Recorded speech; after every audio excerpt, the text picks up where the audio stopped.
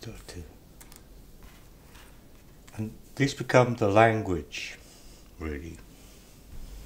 So that they're laid out in a grid, and then they're glued down, gilded, either with silver, gold or copper, and then they're removed, so that it becomes a question of the conversation that I'm having at that point through applying colour and paint and thought, so that each work just keeps going till I think it's finished, or I'm finished really with it. So they're light letters, but they come from the processes of thinking and action and naturally occurring processes.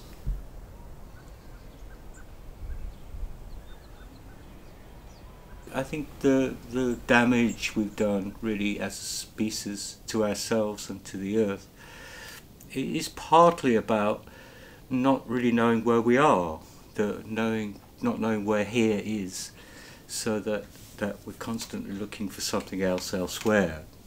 We don't quite know what elsewhere is either.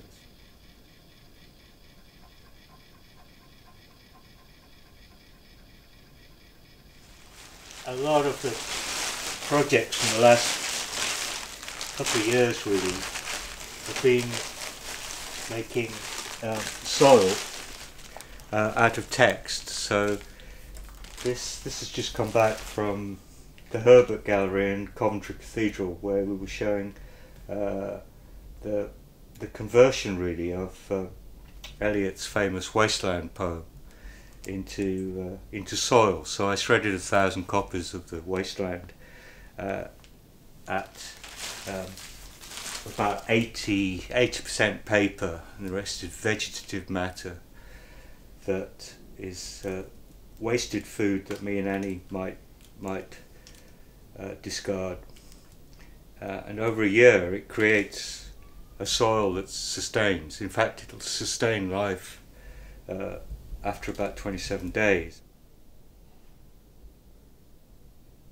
There was a number of artists who, as a student, I loved. So Joseph Beuys would have been very influential. A number of artists are influential on that. For me, they opened that door really, where I could begin to look at a place for art, which is what I was thinking about, and wondering, you know, was there a place for me who in that world really, not the art world, but in the world in general. What, you know, I have these thoughts. How do I express them? How do I communicate them? The Nyman's project was a pretty major project really, which kind of has its origins in my interest in where things come from.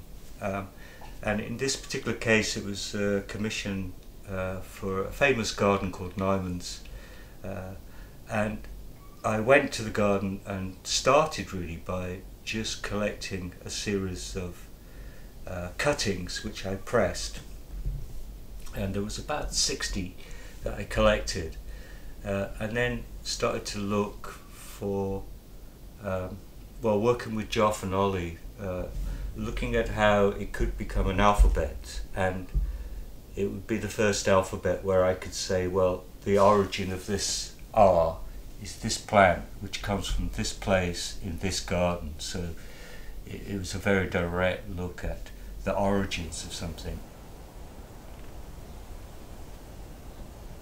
When I say in talks, you know, that the earth doesn't care what happens to what we do, what happens to us, because the earth is the most complex system, most beyond us. We don't understand it yet. And we know that trees talk. Everything is chatting away all the time, and it's like a neural network. That the whole thing is so complex, and it'll cope very well without us. You know, so we need to know that as the beginning of the whole thing, so that we understand that we're not the champions of it all. We're not the kind of so superior species that the earth will bend to our will, which tends to be how we've thought about it. We've forgotten actually, essentially, I think over centuries we've just forgotten about where we are.